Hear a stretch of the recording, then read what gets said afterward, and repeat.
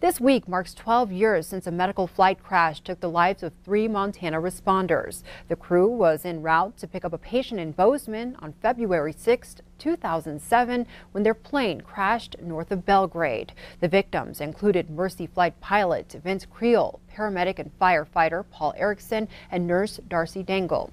While the community is still mourning the loss of the three, many are doing what they can to keep their memories alive, including Darcy Dangle's family.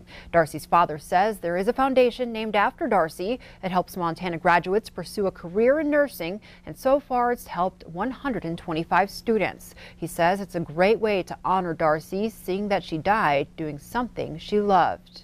She really cared about all people, all kinds of people, and she wanted to help people. She wanted to help improve people's lives. She wanted to be a nurse ever since she was just a very little girl, and that never wavered. If she could improve other people's lives, that's what she did. Rich says not only is the foundation a way to honor his daughter, but it's a way to honor nurses and the important role they play in society.